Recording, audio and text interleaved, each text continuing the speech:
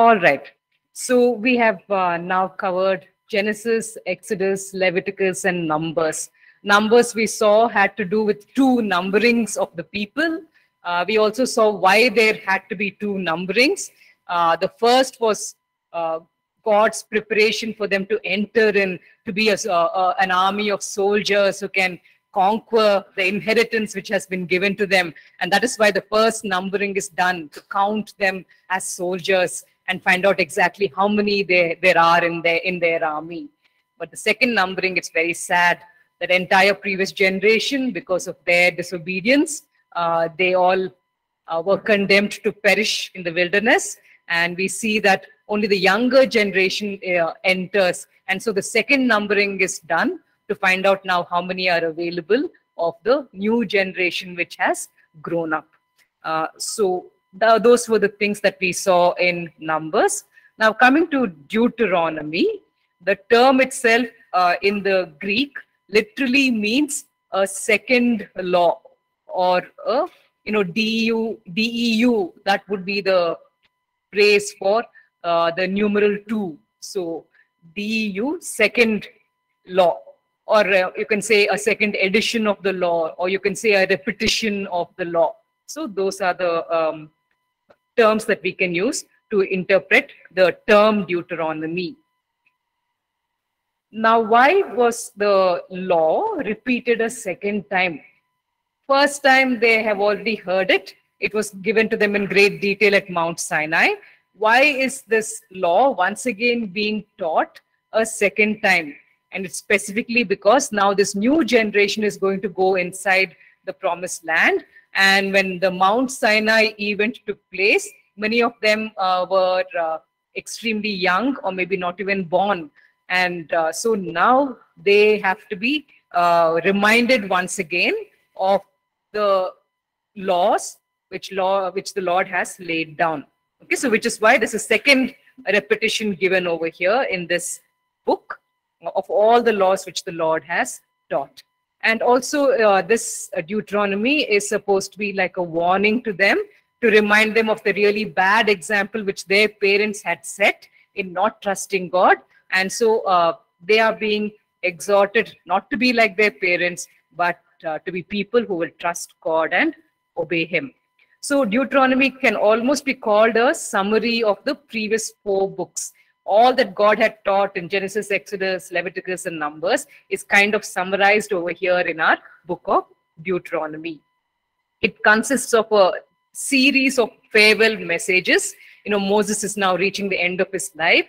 And so in each farewell message, he keeps reminding the people. He says, see, this is what God taught. So remember to do this. Follow what the Lord has said. So it's like a series of farewell messages in which he is encouraging them to hold on to God.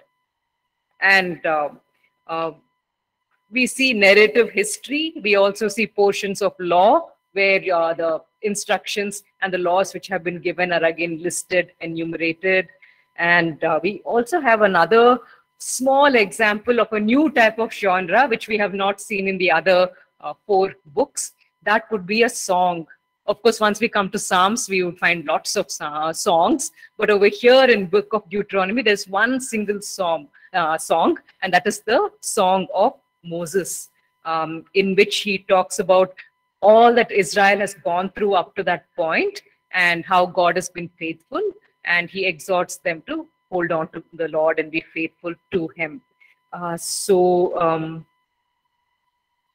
In the Song of Moses, we see a kind of summary of all the history that has happened to the nation up to this point of time.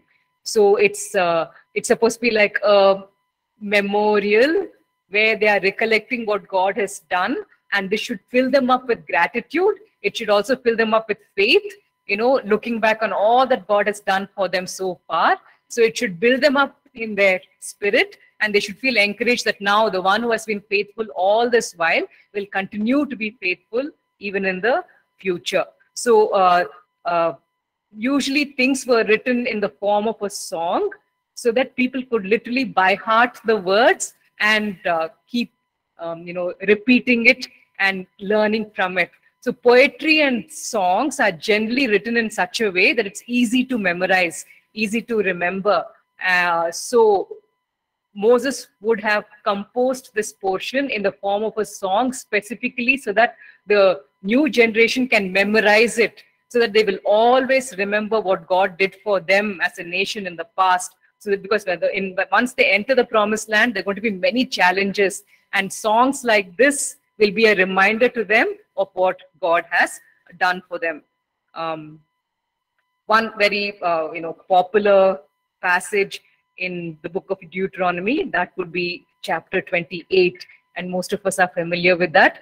That's chapter 28 is where you have a list of the blessings and the curses. So that's one of the more popular, well-known portions. Yeah, there are quotations from this book of Deuteronomy. 90 quotations, it says in my notes. I don't know whether that's correct or wrong, but that's a large number if it is true. I do know that there are lots of quotations from the book of Deuteronomy in the New Testament, but they probably don't really mean entire full quotes. They probably mean just words and phrases found in the book of Deuteronomy and which are also found in the New Testament books. But yeah, there are some very important references taken in the New Testament from the book of Deuteronomy. The chief main example is that when Jesus had to, deal with Satan in the wilderness, where Satan had come to tempt him, all the three quotations that Jesus uses to stand on the word of God, all of them are taken from the book of Deuteronomy. So sometimes when I teach Deuteronomy, there's a tendency for people to, kind of doze off because they think it's all just law, and law is so dry. But look at that. Jesus knew his Deuteronomy inside out. He knew it by heart. And so when Satan came and tempted, he quoted from this book. Because he did not just see it as law, he saw it as the will of his Father. His Father had expressed his will and his desire in this book of Deuteronomy. So Jesus learned it, memorized it, so that it would be a reminder to him always of what his Father wants and what he should do to please his Father. So we can look at laws and instructions as just something that must be followed, or we can look upon them as statements that are literally expressing the desire of God, and it's our desire to please him, right? So if we think of it in that way, it would give us motivation to really follow those instructions which the Lord has delivered.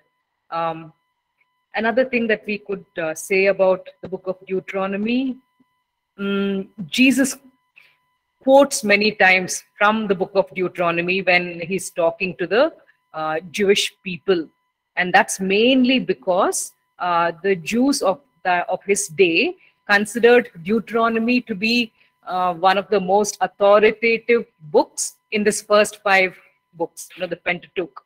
So in the Pentateuch, they regarded Deuteronomy to be the most authoritative, simply because it's a nice summary of all that has been mentioned, in the first 4 books, and it clearly tries to bring out what exactly the expectations of God are. So it is considered a very authoritative book, and Jesus makes a note of this, and he uses quotations from this book to defend his arguments whenever he has discussions with them. It is also said by some scholars that most probably the book of Deuteronomy would have been used as the basis for the Sermon on the Mount. Now, I don't really know much about this, but that's just something that people say, that probably Matthew, chapters 5 to 7 were probably influenced by the book of Deuteronomy. Coming to the structure of the book, maybe we could consider chapters 1 to 4 as the first section, because here in these chapters, Moses talks about the past history of Israel and how God has brought them out of the Egypt and all of that. Chapters 5 to 28 would be one huge chunk. can be called the second section, because here you have a lot of instructions, all the laws which are being repeated in great detail on how to live a godly life, how to live in a way that is pleasing to the Lord. So that would be one major section. Chapters 29 and 30 could be one separate section, because that is where all the people stand in front of Moses and they make a commitment to God, saying that they are going to keep the covenant which God has given them. So in some of your Bibles, the heading over there will be renewal of the covenant. So chapters 29 and 30 is where the people, they come into the presence of God and they say, yes, we will follow the covenant which was originally given at Sinai. So there's a renewal of the covenant which is done, where the people take a pledge and say, from now on, yes, we shall do these things. The last section maybe could be chapters 31 to 34, where you have Moses handing over authority to Joshua. And in the last chapter is, where we see God showing Moses the promised land. Of course, he is not allowed to enter because of his disobedience. So, but he is able to see the land, and he finally is taken by God to Mount Nebo, where he dies.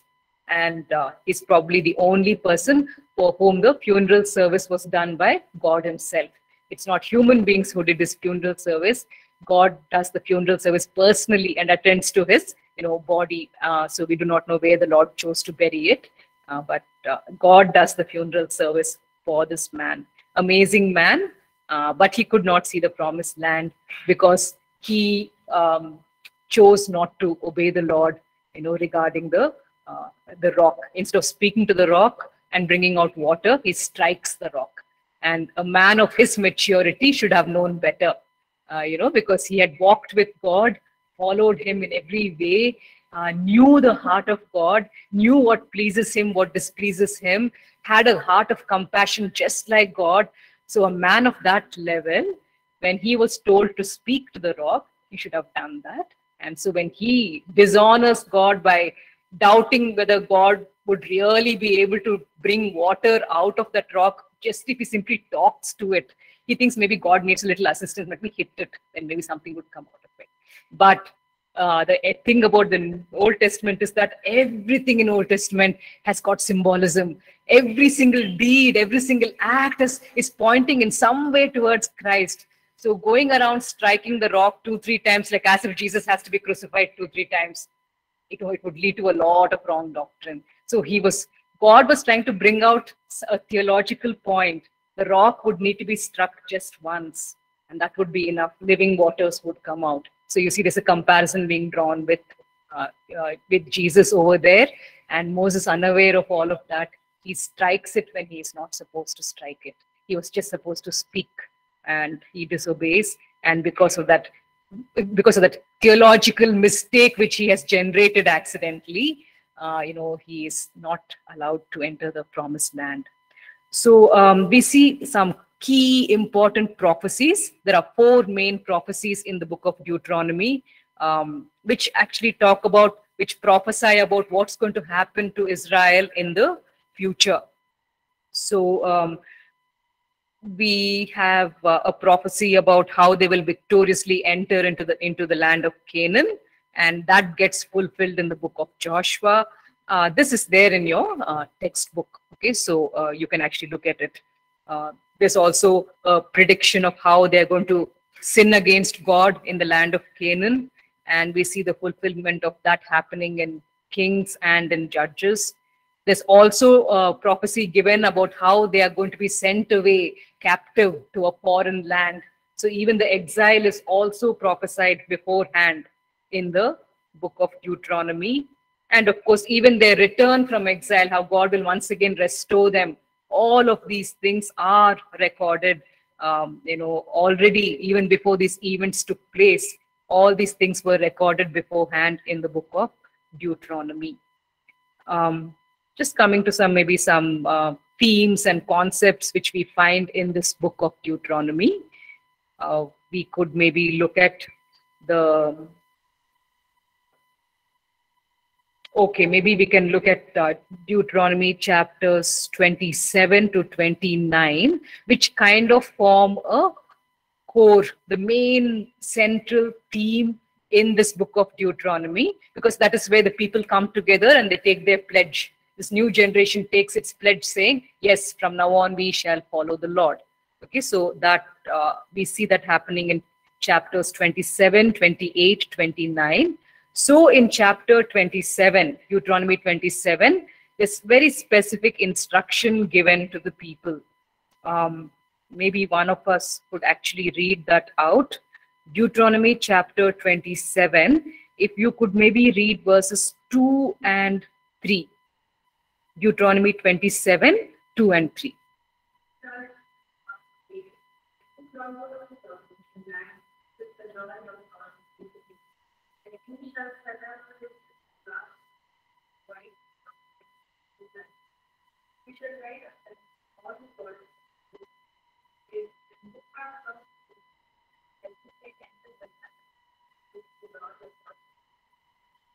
Yeah.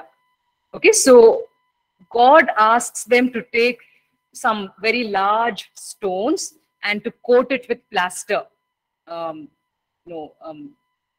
Yeah, some Bibles translate it as whitewashing it. Whatever the point is, that you're going to be applying something white on those stones so that you can carve out words, you can inscribe words into that.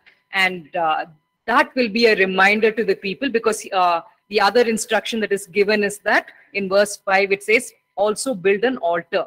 So every time the people would come over there to make their sacrifices, their eyes would automatically go to these large stones which are there in the side with all of the laws written down on it. And it would be a reminder to them that they are supposed to keep these laws. Okay, so it would serve as a reminder to them. And in chapter 28 is where, we have the blessings and the curses which are listed. So the promise which God makes to the Israelites is that if they would obey him and stay faithful to him, he would reward them with a lot of abundance. They would not lack in any way. They would always have sufficient, sufficiency in terms of economic needs. And also, God promises that they would be safe and secure, because all the other nations would be afraid of them. God actually says that. He says that if you will stay faithful to me, the other nations will be afraid of you. They will not even have the guts to come and wage a war against you. So this is the promise that God makes. On the other hand, God warns them, if you choose to disobey these laws which I have given, and you do not honor me by following them, then your harvest, your crops will fail, your health will fail, and also the Lord says that he will remove his protection from the people, and then the enemy will be able to come and attack them. So all these things are given in chapter 28, and then we come to chapter 29, where all the people, they stand over there and they say, yes, we shall obey what God has told, because we don't want the curses of God coming upon us. So 27, 28, 29 form the very core of the book of Deuteronomy. We see a lot of passages in book of Deuteronomy where again and again they are told to teach their children in the ways of God. They are told to teach their children and remind their children of these laws. Why? Because God does not want a repetition of what happened earlier in Egypt. Because when they went over there, Joseph invited them to that place. They all settled down over there. And then maybe after about 100 years after Joseph's death, they all just completely forgot their God. They reached a stage where they couldn't even remember his name. So, which is why Moses says, when I go to them and I talk about the Lord, if they say, who is he? What do I say?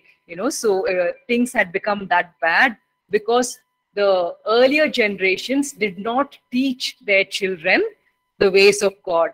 So over here in the book of Deuteronomy, you have 4:9, Deuteronomy 4:9, Deuteronomy 6:7, Deuteronomy chapters 20 to 25, 11:19, 32:46. In all of these passages, we see instruction given to train up their children in the laws of God. so that they will not forget him the way they had forgotten him earlier, and God will be able to bless them rather than curse them. Okay, so you have many references to this.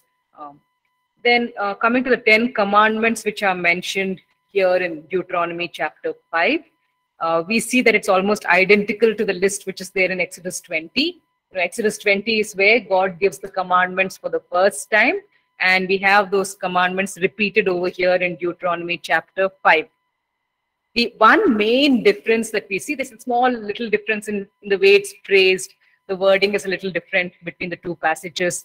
But one main difference that we see between the Exodus 20 passage and this Deuteronomy 5 passage, the main difference we see is regarding the Sabbath. In both the places, God says you must observe the Sabbath, but the explanation why you should observe the Sabbath is a little different. Because if we were to go to Exodus chapter 20, verse 11, let us see what God says about the Sabbath. If we could have one person read out Exodus chapter 20, verse 11.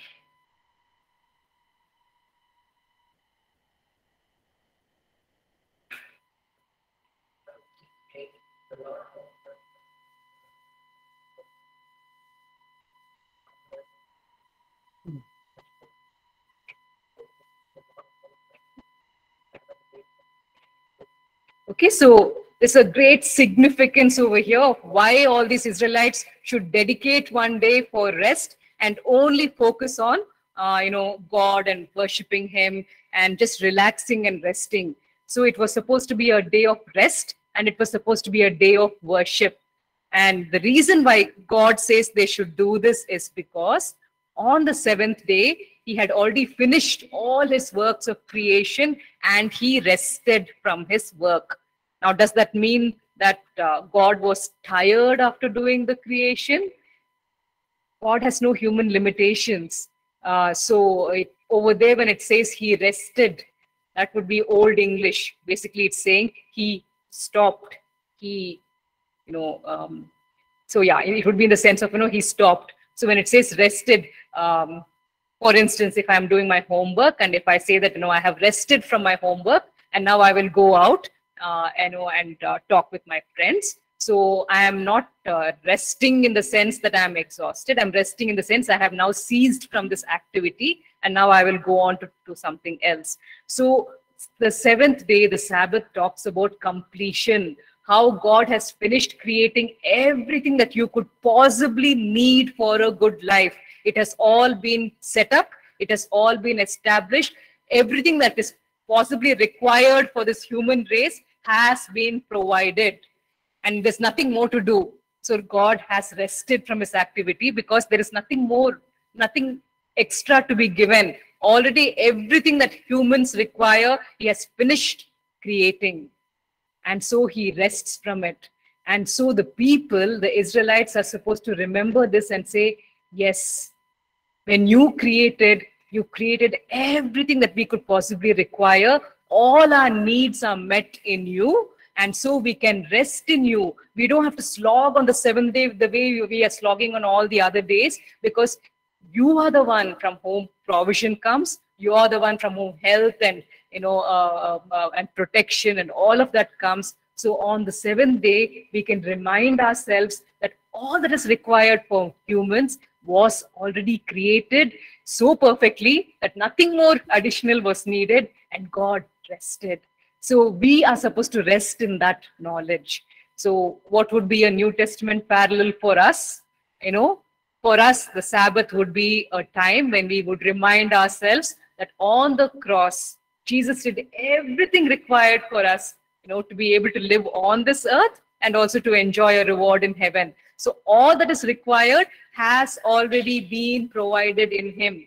So we do not have to be anxious, and we do not have to be so desperate that, we go and, work even on the seventh day. Now, there are some people who will not get a break on Sunday, but then they're given a break on some other day during the week. So we all are expected to have a day of rest. We don't need to slog 7 days a week, every single week, because we have a God who knows how to take care of our needs. He knows how to take care of our finances. So we don't have to be desperate like the rest of the world, which thinks that they have to work, and earn and earn and earn. Otherwise, they will not be able to survive. We never have to do that because God has finished his work, completed what is required, and all our needs can be met in him. So there's a very beautiful interpretation for why the Sabbath should be celebrated, and that's given in Exodus 20. And an extra piece of information is given regarding the Sabbath in Deuteronomy 5. So if one of us could read out Deuteronomy 5, verse 15.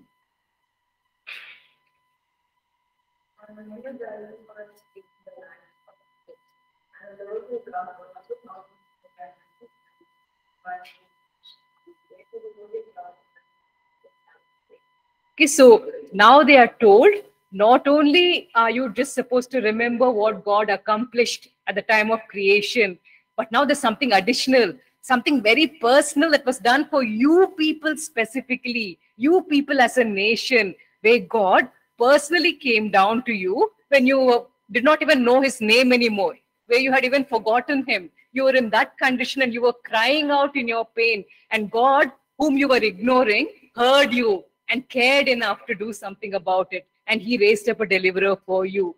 And so not only has he provided everything that is required on this earth, he is even today personally involved in your lives. He came to you when you did not even care about him and were not even worshiping him. He came to you and he redeemed you with signs and wonders and miracles. So it should be a reminder to them that they are resting in him, not just because he has provided all at creation. They are also resting in him because now he's personally involved in their lives, and with his mighty outstretched arm, he can do for them all that they require. So which is why whatever your work schedule may be, whether or not you get an off on Sunday, do make sure that you do take a day of rest sometime during the week, and on that day, dedicate it to the Lord and reflect on what he has done for you so far, and based on that, all that he can do for you in the future. So it should be a day of rest, not just physically, but even in your heart, where you are reminding yourself of all that he has done and all that he will continue to be for you and your family. Okay, so we do need this Sabbath. We do need a day of rest where we can, back off from the things of the world and remind ourselves of from where our true provision comes. It does not come from the job. It does not come from our skills and talents. It comes from the Lord directly. And as long as we place him first in our lives, all the other things will anyway follow, like it says in Matthew 11:33. Okay. Yes. Now, the question asked over here in the class was that, shouldn't the Sabbath be on a Sunday specifically? So in those days in the early church, it says that every day they were meeting, together to talk about the things of God, to learn, to fellowship. Okay, so they were doing it every single day. They were meeting together according to the culture of their times and according to whatever work they had. Maybe that was all right. And then things changed. No longer were there farming communities. No longer were there people involved in certain commercial, works. Life changed. The nature of life changed. So as time went by, they had to adjust and make a time for themselves when they could gather and remember what the Lord has done. So they began to use the pagan holidays as their day, their day off, when they can come together and worship the Lord. So which is why, as time went by, they were no longer gathering on a daily basis because that was becoming impossible. Now they had grown in numbers. They were a much larger believer community. So then they began to have fixed days, and their days coincided with some pagan holiday. So while all the pagans would be celebrating their holiday, these people will be coming together to reflect on what God has done for them. And then as time still went on and on, people came up with this whole Sunday to Saturday business. They felt that, okay, as one particular day is being set aside, many of these places began to be Christianized. Many of the countries began to be Christianized. And so then they set apart Sunday as the day. So in the Bible, God did not say Sunday should be the day when you should have the Sabbath. He did say that one day out of the 7 days should be a day of Sabbath. That he was very clear about. So depending on the culture that you are living in now, depending on your circumstances today, so if Sunday is impossible for you and you cannot, then you would have to find a day where you can have a day of rest and also some kind of spiritual nutrition. So some people, they choose a Bible study or something, midweek service. Many churches now provide that because they know there are people who cannot get their nutrition on Sunday and their fellowship on Sunday. So they try to arrange a midweek service or a midweek Bible study or something like that, which would cater to the needs of the people. So the church should be willing to come up with those alternatives for people so that the people can continue to have their Sabbath, so that they can continue to renew themselves and strengthen themselves in the Lord. So I would basically say that maybe it's not a rule that it has to be only Sunday, but I'm very, very sure God expects us to have one day out of the 7 days. He's very serious about that. It should be a time of rest from work and also a time of rest in Him, in His presence. So I think those things are more important for Him. Again, that's just my opinion, right? Okay. There are some questions which people raise about who wrote the last portion of Deuteronomy, the last chapter where it talks about Moses dying, because a dead man cannot write about his funeral. So which is why they say that most probably it was Joshua, because anyway Joshua was going to take over from Moses. So all the written, the scrolls which Moses would have written down, he would have handed it over to Joshua. So it would be easy for Joshua to add extra, material that God is asking him to add. So Joshua probably is the one who would have added the last chapter. But then some others say that maybe it was the 70 elders who were serving under Moses. Maybe one of them would have done it. So we don't really know. But it's only those who want to criticize the word of God who come up with these questions. They say, oh, how could a dead man do it? So this is all fake. No, it does. It's not all fake. There are good, reasonable explanations of how someone could have written down this last portion after the person had died. Okay. Another thing that maybe we would need to know about Deuteronomy is that it's interesting because Deuteronomy is written in a particular writing style. It's like a contract. Okay, so in from the first millennium BC, second millennium BC. Second millennium BC, at that time, archaeologists have found many treaties belonging to a nation called the Hittites. Okay, so a lot of Hittite treaties have been discovered by archaeologists from the second millennium BC. And in these writings, in these treaties, they used a particular format to write out the treaty. So in that same pattern, Deuteronomy has been written. Now, when it came to the first millennium BC, 1 century later, the writing style had changed and treaties were written in a different way. So that actually helps us to identify exactly around what time Deuteronomy was written, because they used the particular writing style which was used in the second millennium BC.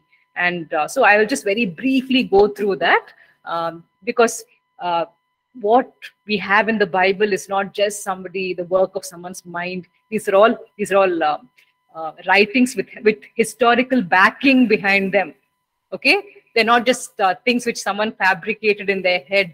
These are all backed up by historical, archaeological evidence. So over here, in the same way, the Hittite treaty would begin with a preamble, where you have like an introduction. In the same way, even in Deuteronomy, chapter 1, verses 1 to 5 is like an introduction. And the speaker over there is Yahweh who is speaking. Then the next portion in this treaty would be where they would talk about all the things that the king has done in the past and all the things that he's accomplished. There would be a list of all his accomplishments. In the same way, when we look over here in our Deuteronomy chapter 1, verse 6, up to chapter 4, verse 49, talks about all of God's acts, all the things which God did on behalf of Israel. So again, we have a comparison between the Hittite treaty format and the Deuteronomy format. Then the next thing, after talking about the king and what he has achieved, then they would actually come down to all the conditions in the treaty. Condition number 1, condition number 2. So those would be listed out. And we see that happening in Deuteronomy chapters 5 up to chapter 26, where all the things which God expects the people to be doing, all that is listed out. And then in the end of the treaty, there would be some specific things mentioned. If you look at any of the Hittite treaties, you would basically see these main features. If the person who is signing the treaty and entering into the treaty, if they are following it, these are the benefits they're going to get. But if they refuse to keep the treaty, if they break the treaty, then these will be the the punishment, or that would be the consequences of their disobedience to the treaty. So in the same way here also in our book of Deuteronomy, we see the benefits and the curses mentioned. And finally, in the end, there would be a portion at the end of the treaty saying that this treaty has been overseen, supervised by so-and-so God. And so if you don't follow the treaty, may the wrath of that God come down upon you, or something like that would be the wording in the Hittite treaty. And over here, we do not have that kind of a witness from some imaginary deity. Rather, we have the witness of Moses, who reminds them of all that God has done. And so God is the one who is saying that he will keep his end of the bargain. So in a song format, this truth is brought out, that the God who has always overlooked and overseen and provided for them in the past, he will continue to do so even in the future. So, I mean, those of you who are interested, if you were to go online, you would actually find that. You would find articles where they literally write down the Hittite treaty in detail, and then in the next column, they would write out Deuteronomy and show what a close comparison can be done between this, the document, the Deuteronomy document, and the Hittite treaties. So, so what we are reading is all based in history. It's not just something imaginary. All right.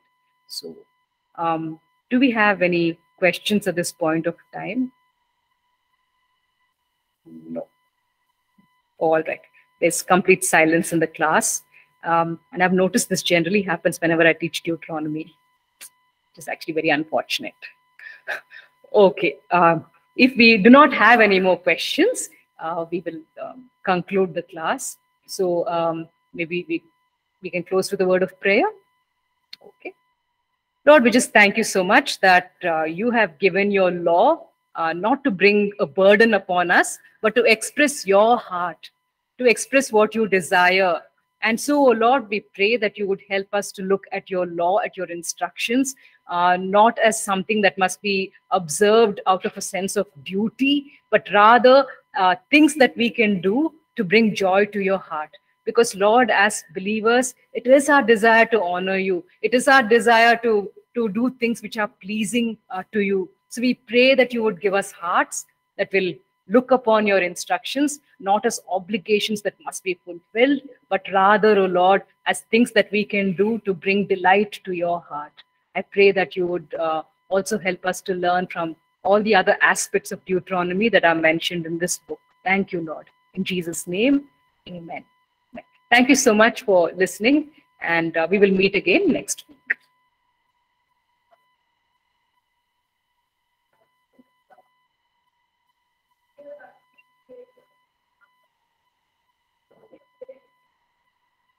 The Hittite treaty thing. Maybe I could put up the link for that. So yeah, I can give you a link for that.